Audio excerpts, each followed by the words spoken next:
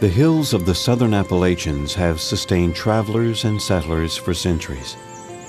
These forests have provided food, shelter, safety, and inspiration for the people who have lived here and for those who are just passing through. Things made by hand have always been a part of this region's tradition. Furniture for the home, carved and woven from wood close by. Decorative clothing and blankets made with many hands. And wooden materials hewn to provide shelter and warmth from the mountain winters. All bear the marks of human hands on natural materials. Formed, carved, or woven, these objects have expressed our humanity, our individuality, and our cultural heritage. They have often revealed those areas of life that we value the most, and have become treasures to be passed down from one generation to the next. The same is true today. In the spring of 2003, David Nash, one of the leading wood sculptors in the world, came to the North Carolina mountains to spend a month working with aspiring artists from 4 North Carolina universities. This residency was sponsored and coordinated by the Center for Craft Creativity and Design, a research center of the University of North Carolina. This was indeed a once-in-a-lifetime experience for the students selected to be a part of this project. They told some other people that they got to come, and I didn't hear anything about it. And I was like, oh, I didn't get it.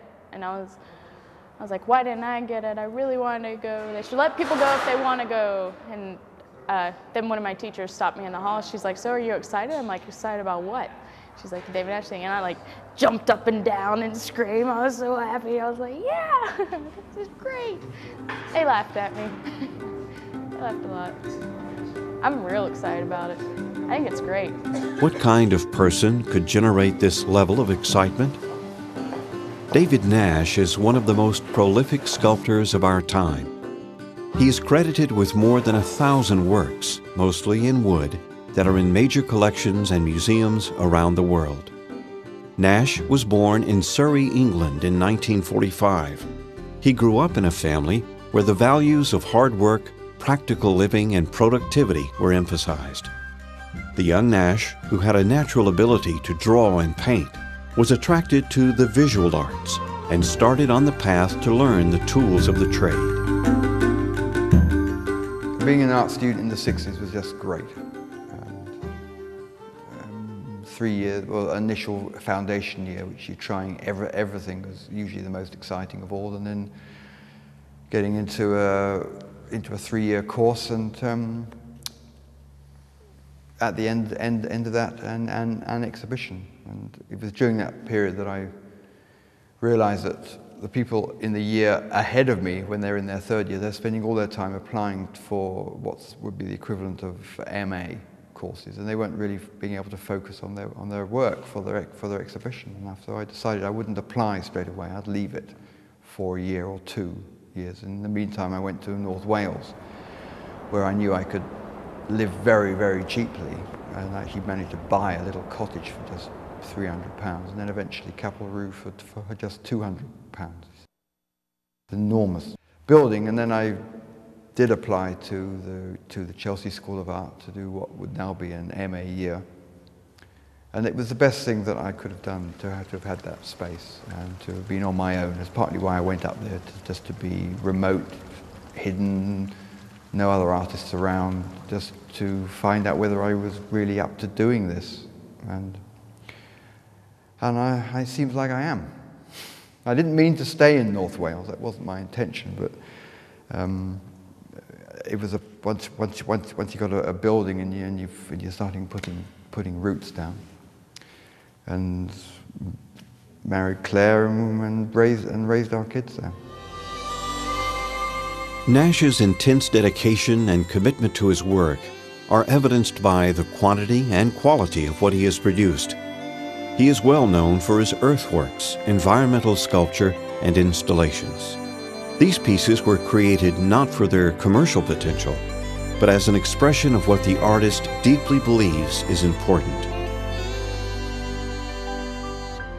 A sculpture for me has more of a beginning than an end. The end is through a passage of time. So really, as sculptors, we're engaging physical space and time. So it's not just a three-dimensional art, it's a four-dimensional art. And particularly for outdoor work, the two prime experiments I've been making is the ash dome and the wooden boulder. These are pieces which are engaging the natural they're engaging the natural elements, and they're not trying to resist them. And I noticed as a student that there was very little outdoor sculpture that I really liked, and it was a mystery to me why that was. And I've realized it was mostly because there has to be quite a lot of aggression in resisting the elements. They have to be maintained all the time, and if they weren't maintained, they kind of looked bad. They looked old and dead. So my question was, how do I make an outdoor sculpture then which engages actively with what's happening in that particular site? So with the ash dome, the simple planting of trees, small trees which are going to grow, I had to anticipate them growing and being able to grow a space. And with the wooden boulder, that's on the other side of the cycle of wood from the ash dome. The ash dome is growing and the wooden boulder's going.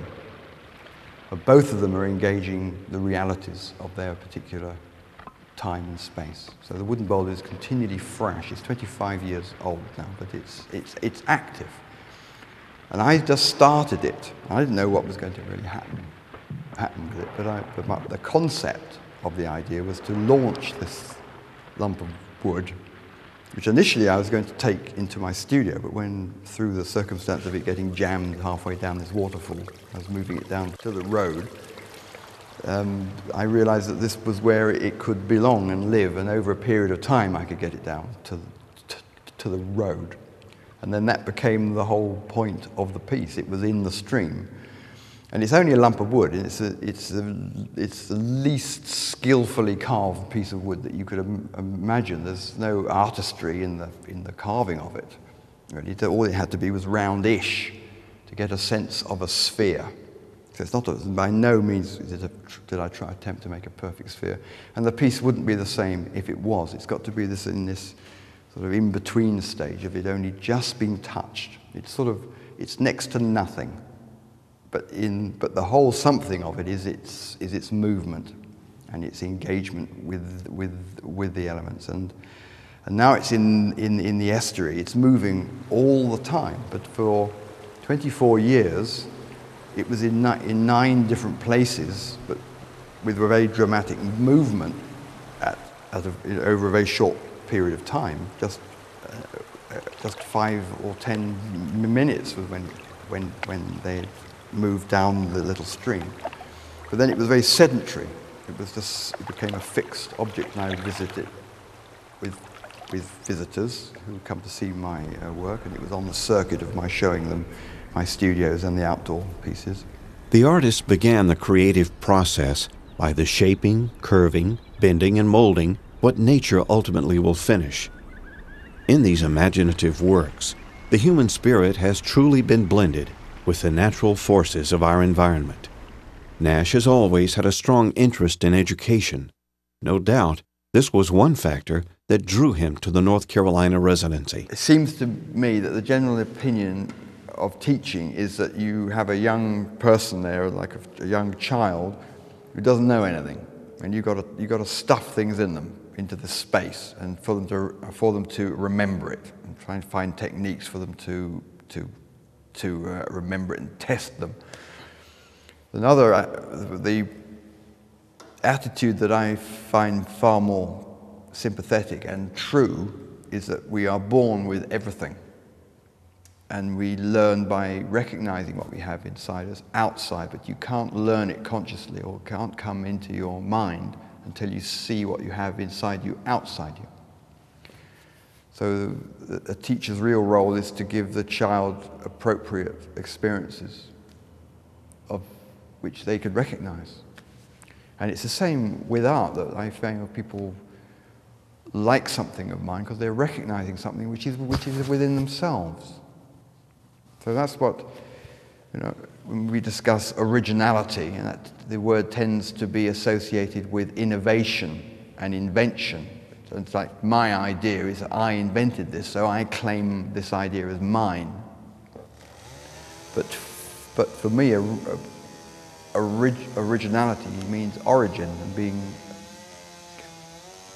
intimately connected with origin, or you find a path to a sense of origin, which is a truth to us all. And our role of artists is to keep fresh this sense of origin, the great source of idea of being and experience of being a human being, and learning about ourselves, because we are an instrument of self-learning, which is what makes a human being unique.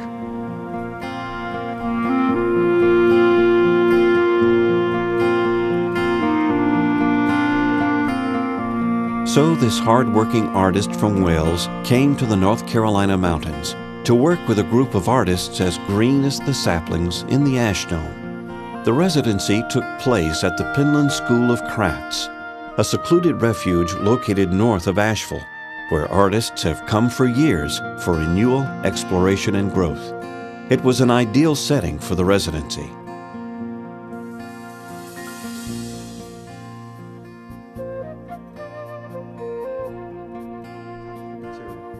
To actually, the physicality of the material, and it's, for me, the only way to plug into a place is to touch the stuff of the place. It's a way of engaging with the elemental forces. I'll make a note of that and try and explain what I mean by that.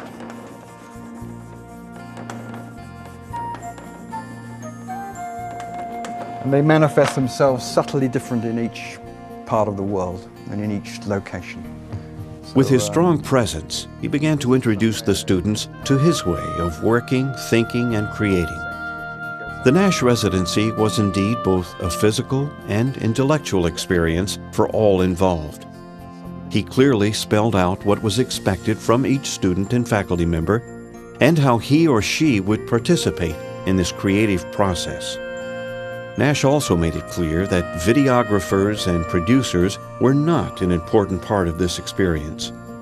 We were to become part of the woodwork, stay out of the way, and become invisible.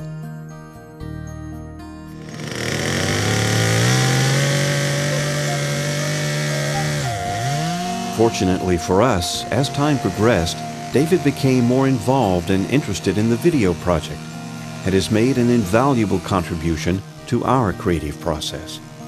Perhaps because we quickly recognized that the paramount priority for Nash, as always, was the work that was before him and the students.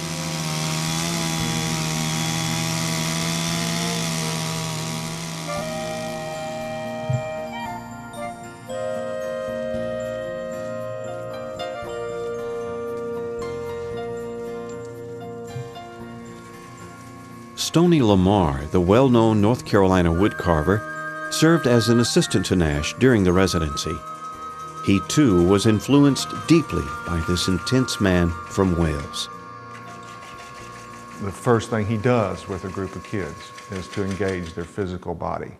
And that was very, very evident in that 3-week period. I mean, in terms of just getting to start stripping bark. I'm sure some of those kids are like, you know, what in the world are we doing this for? But for him, it was, you know, getting the flow, you know, the blood going, and getting them in just involved and using their bodies. And then the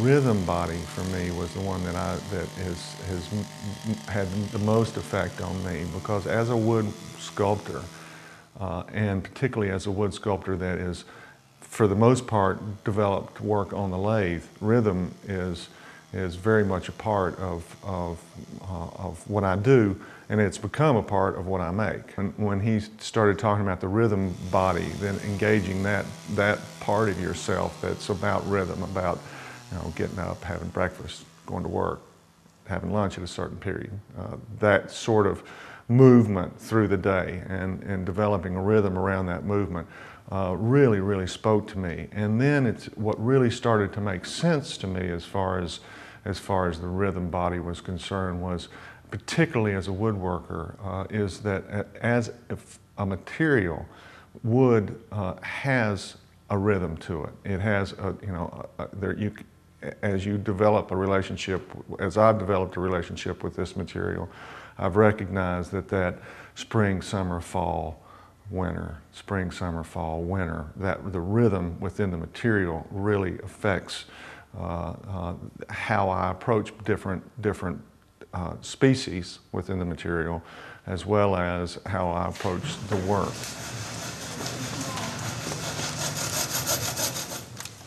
The work site came alive in a hurry. Each person had a job and immediately went to work. The creative process began with a flurry of activity in a dozen different directions at the same time.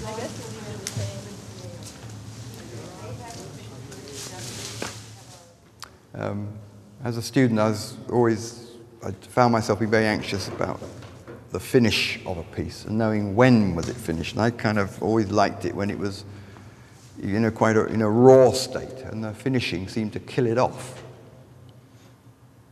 So that sort of led me towards realizing that it was important to how you started a piece, and that how it went on was very much conditioned by how you started it. So the most important thing for me is the activity of making, of the actual processes and the activity. And if you're working with a group of students, that includes the routine and the social dynamic, the feeling body of the site, where you can get some humor working. And we're sort of in verbal contact with each other, but we must keep the whole flow of work going. And then there's the thinking aspect which is in the seminar. But those seminars only really work when the students have really got physically engaged with the act of making this group of work. Everyone here just kind of is like a big family. It's very communal. We all eat dinner, breakfast, and lunch together, and everyone's always smiling and doing community activities, and we all have a common interest, which is art, and it's amazing to see so many people interested in not the same thing, but like I don't know. You can be as weird as you want and nobody really looks at you strangely, You can be as out there as you need to be. Yeah. It's just normal here. It's great. It's awesome, and the food's amazing. Yeah, the amazing food is awesome. Food. It's like vegetarian paradise. David's got like 20 different projects going on at one time, and so we're helping to prepare for this project, helping during the process of this project, helping finishing up this project, and just like bouncing around from one thing to the next, and it keeps things interesting.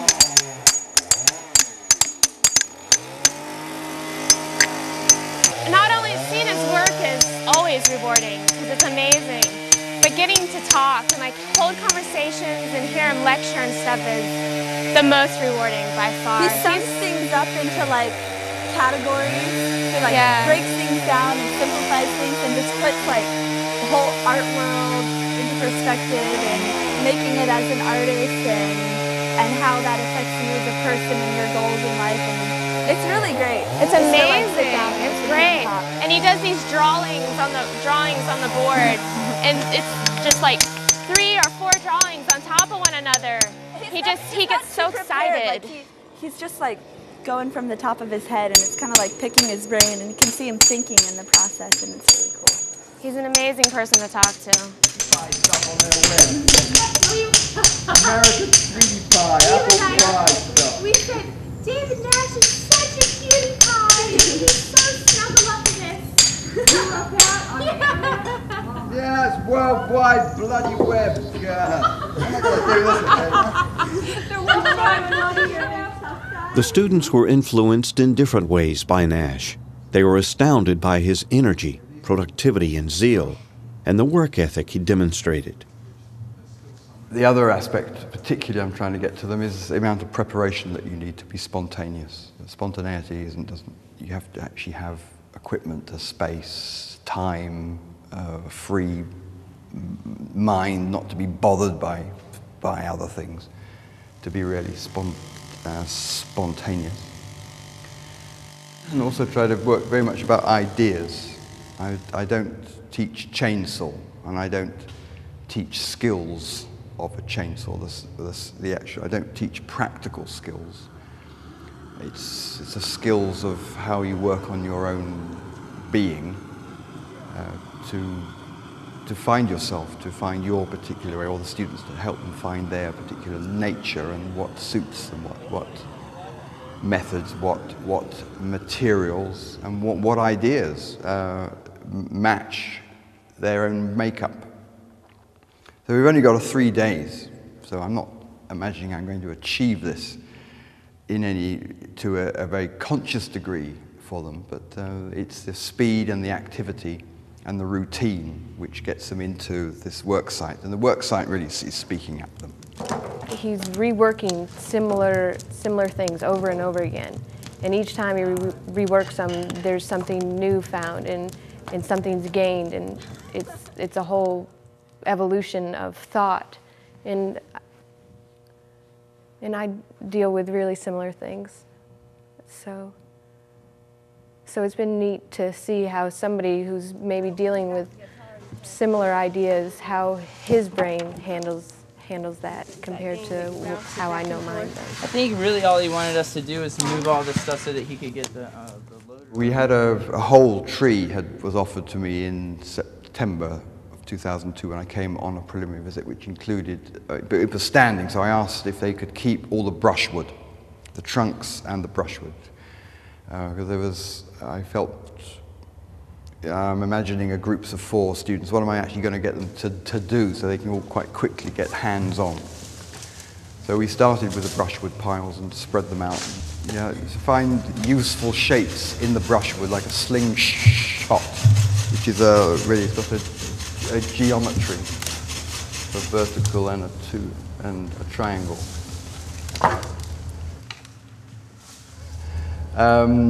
The other object, a useful object, is a shillelagh, which is, so this is cut from the brushwood, so there's like a club-like bit with a handle, and when you pick that up, you got a feeling of it being a hitting or a hooking tool. And the other thing I got them to look for is just V-shapes, of which there are many in any tree, because the tree is always dividing to get more light. Its whole object, practical object, is to divide as much as possible to get to the greatest leaf area that it can. So that sort of really got them hands-on with lots of objects. So it was very loose. Then we started to tighten up by making them into certain lengths.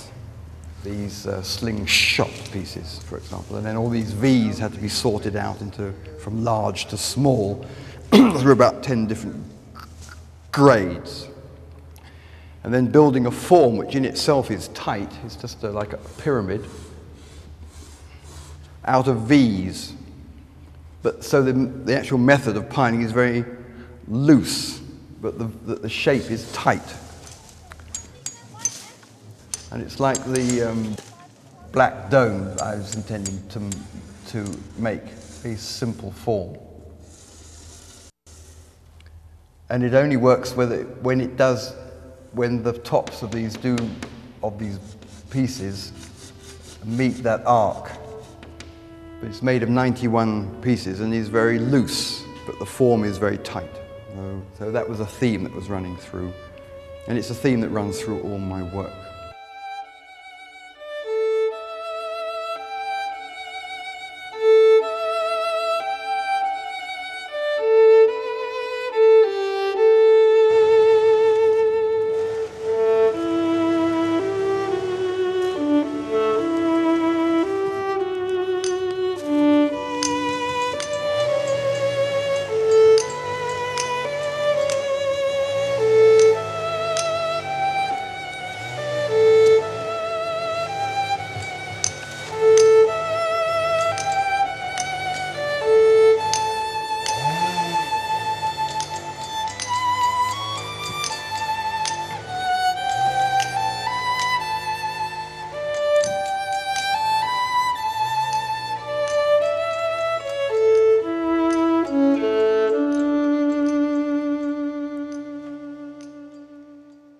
I've known for a long time about fence posts here in the States on the east side. Locust is the best wood.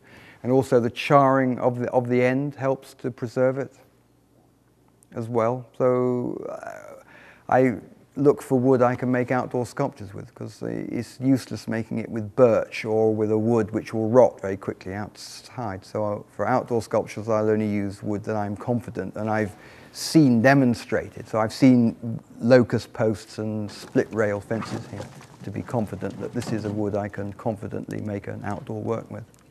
When I was first making wood sculptures, I just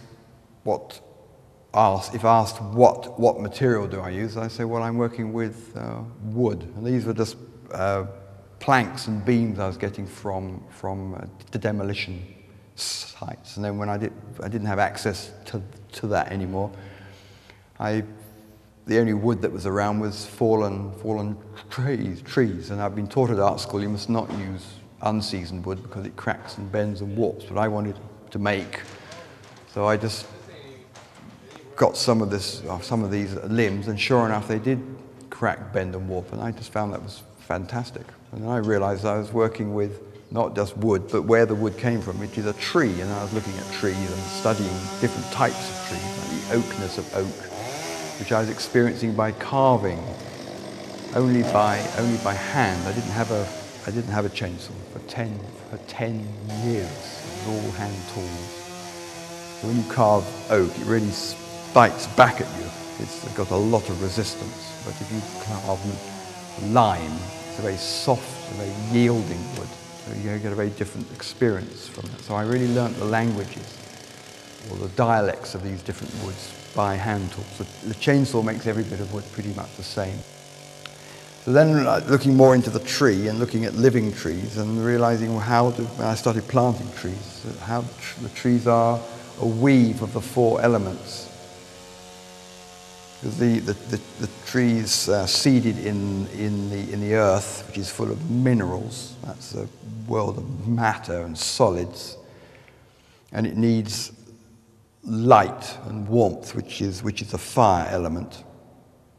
It obviously needs water, and it needs air. So I realized that wood is a very balanced amalgam of these four elemental forces. When I was at school, 14, we did our history subject was medieval.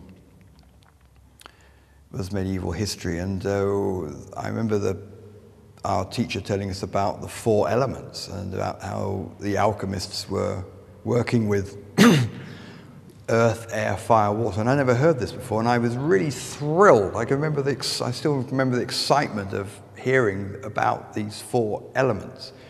And then he said, but of course we don't believe in that anymore. And I felt this huge sense of disappointment. That's all within the space of 2 minutes. But that recognition that was offered to me, or I heard this and I'd sparked up to it, I'd recognized it, has really sort of lived with me. It's been, and working more and more with it and thinking more about it and reading other people's research and perceptions of these four elements, I feel that I've gone a lot deeper than the more superficial and rather New Age. The sort of New Age has hijacked the four elements. I used to use them in my letterhead to a point where I thought it just made me look like a hippie. So I dropped this picture of a tree with the words earth, air, fire, water, and I adopted the cube sphere pyramid as my sort of badge on my letterhead.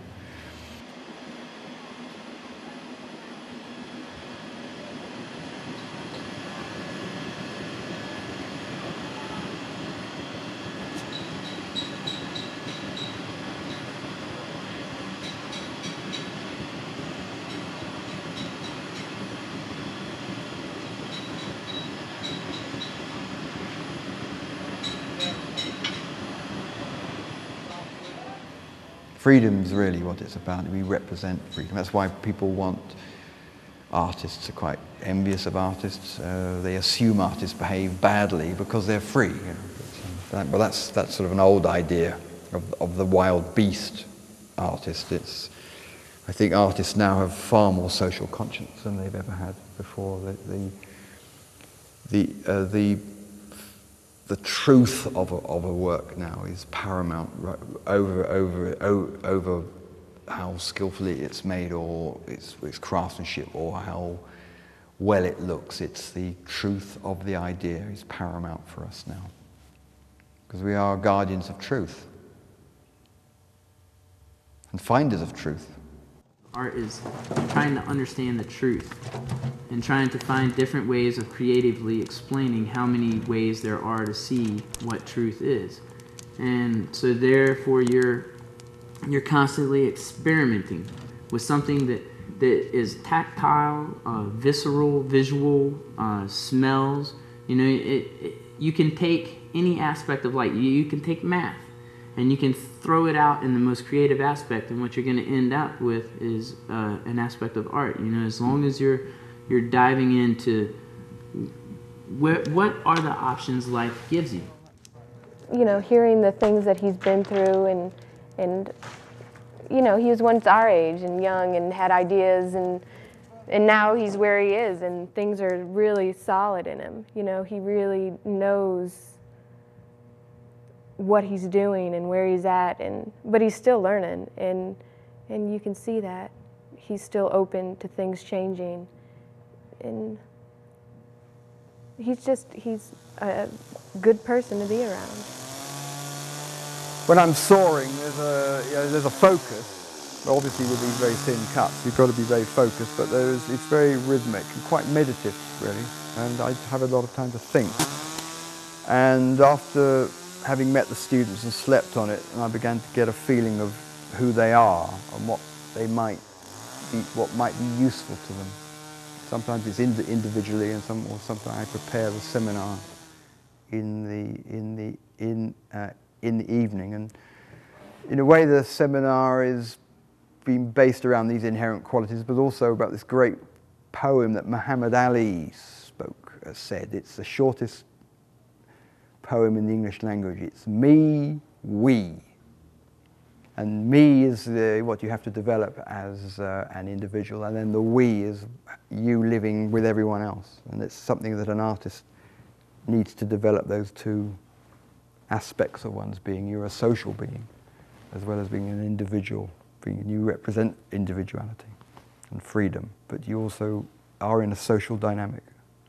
Some people are so social, they don't give enough time for themselves, and some people are so ego-centered, they don't give any time or awareness or empathy to anyone else. So that's part of, or a main aspect of really what these seminars have been about.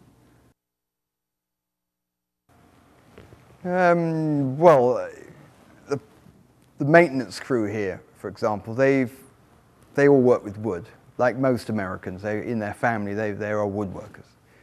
And there's like the regular things that you do with wood, and there are certain skills that you do them with. So I'm using exactly the same skills, same common material, but I'm doing something a little different from it.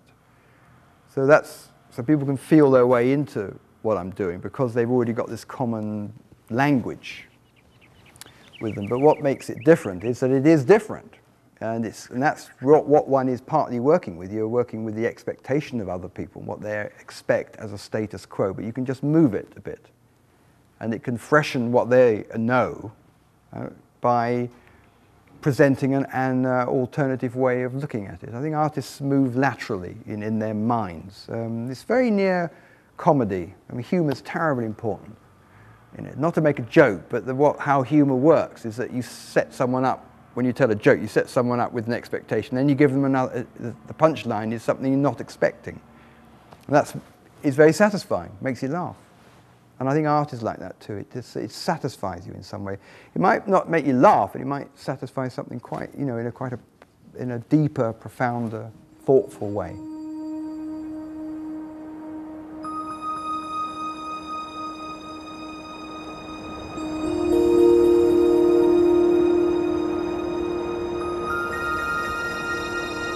Spring weather in the mountains is unpredictable at best. The students in the residency experienced the full range of climatic challenges. But in spite of the cold, wet, and snow, spirits remained high. But You know, David, he's always expressing to us pulling from the elements, and what's he saying? He looks for the inherent qualities. The inherent qualities, in the materials and the elements he's working with. So when it snowed, we just piled some snow up and made a snow stove. He does various stoves, but so we were blessed with the opportunity, I guess. So it's snowing and us getting to make one. Yeah, I guarantee that we'll be the only group of students who saw that, you know, and so that kind of sets us on top of everybody else. Yeah, the weather was very unsettled, but that apparently is, well, I'm used to that. Where I live, you get all weathers in one day in Blaenau Festiniog. And when it snowed, there seemed like an automatic closing down of the project. The students felt that they couldn't be working because it's snowing, and I immediately thought of boy, I've got people, we've got snow, let's make a snow stove. And this wasn't in my plan for this show at all, but it was it's in a way demonstrating to them here is suddenly an unexpected circumstance that you can use, that you work with. Instead of it stopping you, you can do something. The idea of making a stove in wood is kind of ironical. And to have a picture of a log with a hole drilled through it and a sawn out hearth and on fire with smoke coming out of it, and then exhibit that with a photograph of it. But when I did it, it didn't really work. But the actual event of making the stove was much more interesting. So I also realized that it suited the idea much more to be ephemeral, to be a very short-lived time. But it's something that the human being has done all over the world, is to gather material to make a fire, to cook the food and to sleep round. So this gathering of the material of the space of that particular place, like in the Biesbos in Holland, you have very wet soil, willow trees with lots of willow sticks fallen. So it was a wet clay and stick stove, which I built, lit, and photographed. So the photograph is the piece.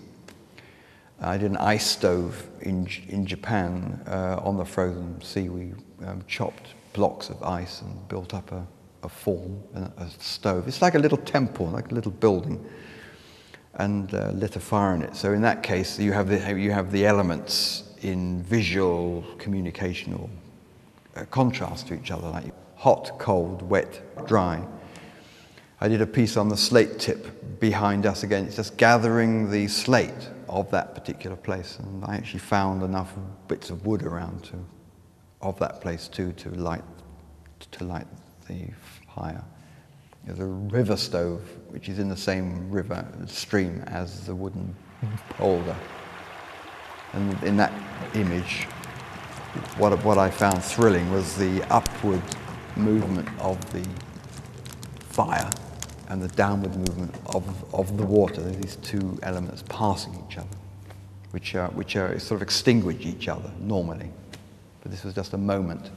So they're a gathering of the material, of the circumstances, and the realities of that particular spot. And by lighting a fire, you magnify the moment.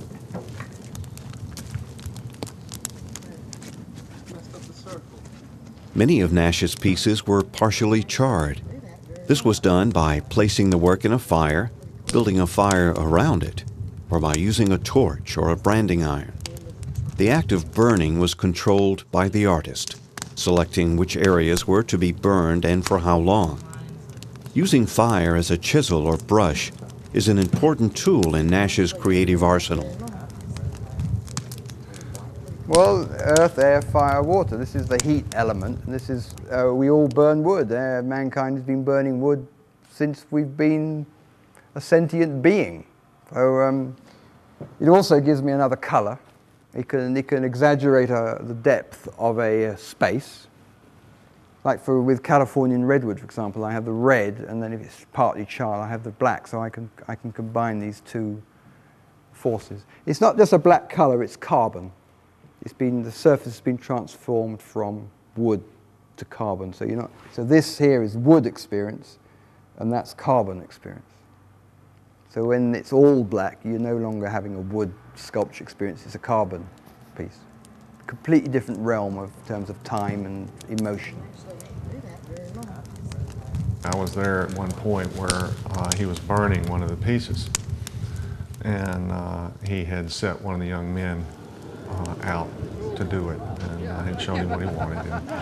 And David, of course, had 3 or 4 different pieces going at the same time, so he went to work on one of the other pieces. And he went over to look at what was going on with the with the burning, and it had gone too far, and didn't have a hose there, and get the hose, it's gone too far, it's gone too far. And I walked over to it, and he was looking at it, and he's like, "We messed it up, Stoney, we messed it up." And he walked away and picked up his chainsaw. And then about 10 minutes later, he went back over to this young man, and he said, "I want you to understand that you were doing exactly what I asked you to do, and that it's not your fault." And you could just see the kid just, okay, and that story circulated. It was very typical of his approach. Jay, Jay.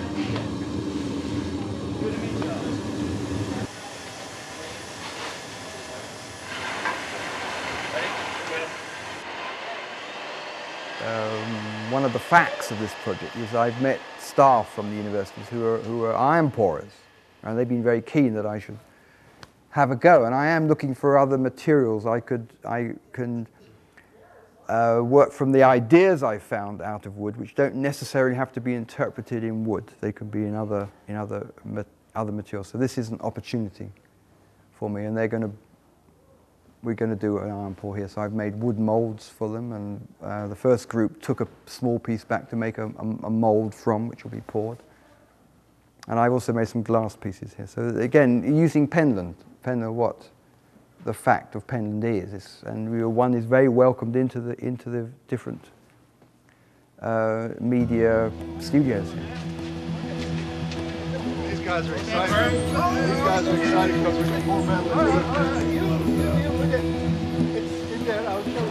The iron casting of some of David Nash's pieces became a major event on the University of North Carolina Asheville's campus. Art students, faculty members, and patrons all gathered to watch this rather medieval event that seemed to transport the observers back to a more primitive time.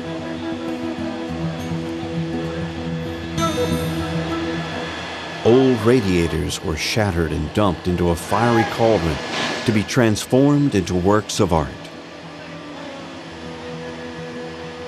Under the watchful eye of Dan Millspaw, UNCA's lead sculptor, the student assistants carried out their duties in preparing the pour. The Nash pieces were actually designed and created in wood to be later cast in iron. Wooden molds were used for some works that resulted in richly textured surfaces when the molten metal came in contact with the molds. Others would be made from sand molds formed from the wooden originals that would ultimately be cast in iron. The excitement continued to build as darkness fell, and the moment of the big pour arrived. The resulting inferno was spectacular.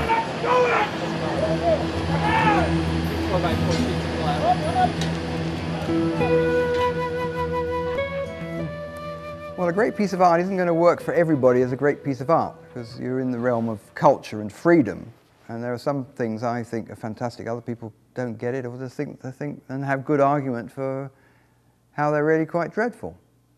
But that's because we're free.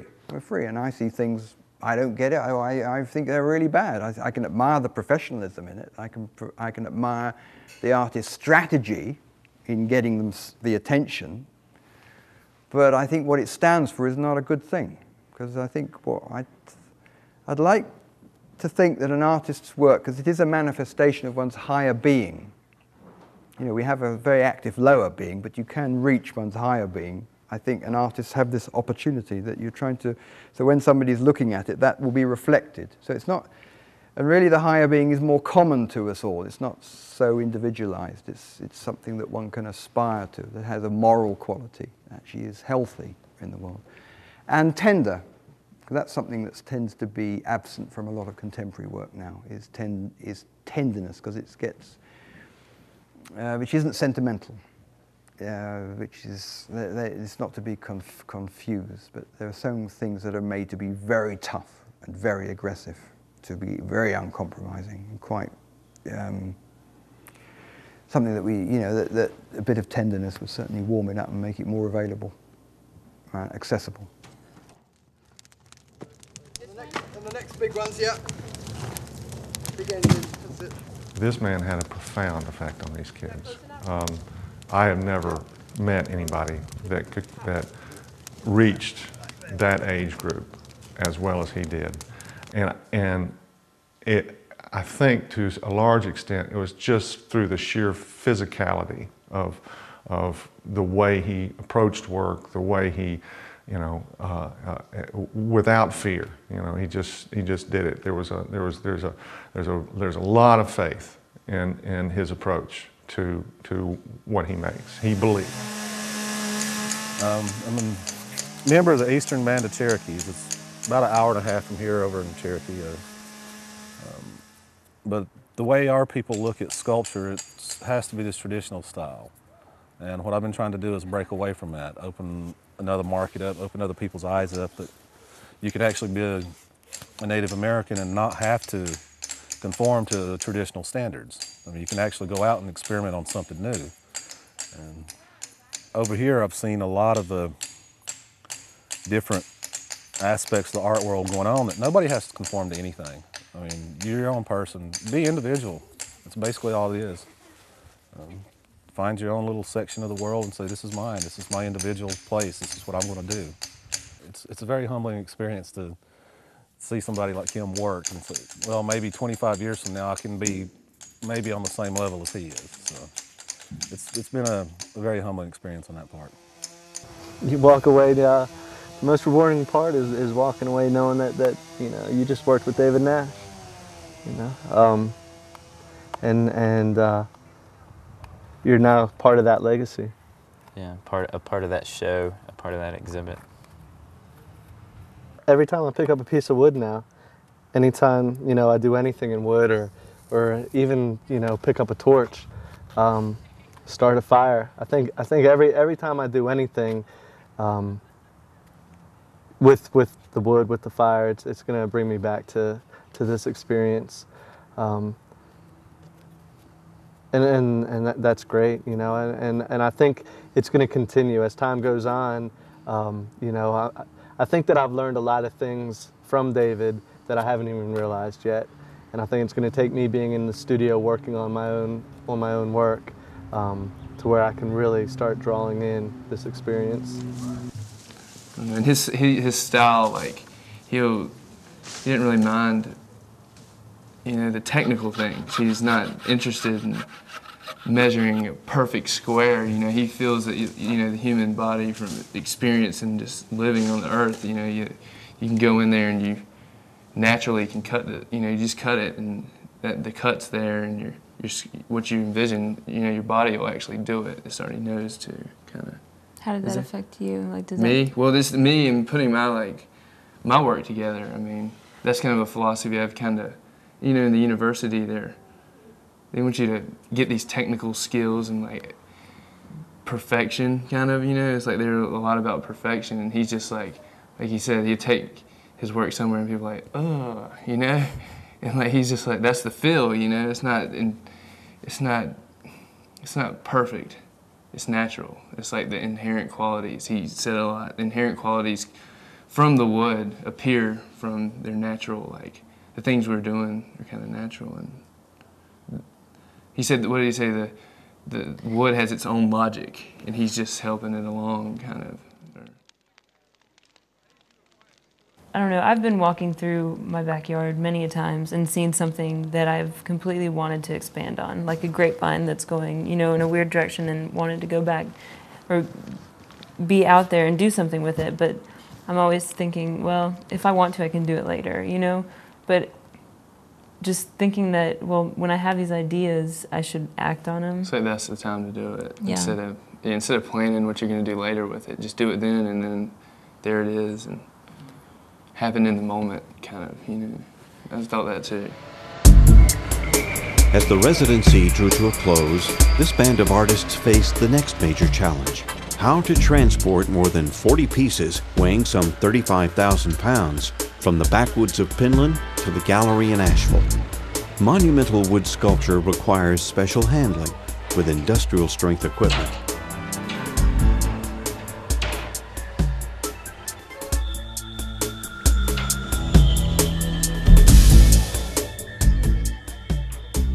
The gallery space for the Nash exhibition was rustic and unrefined. The show would be presented in the local artist John Payne's Wedge Gallery on the bank of the French Broad River.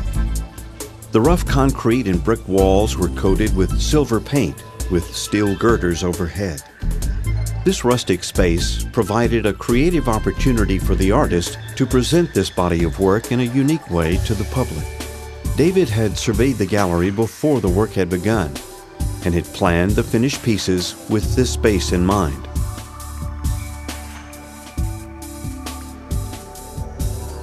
The opening was a spirited event that brought the different groups of students who had worked on the project together for the first time. In similar fashion to the apprentices of the Renaissance, the student artists had contributed to a portion of the work of the master. Now at last, everything came together to visually unfold as a powerful example of the artist's work and his influence on the future of art. The last piece of the exhibition was assembled and charred before the eyes of the attendees. They could witness firsthand the influence of fire, water, and air on the creation of a David Nash sculpture.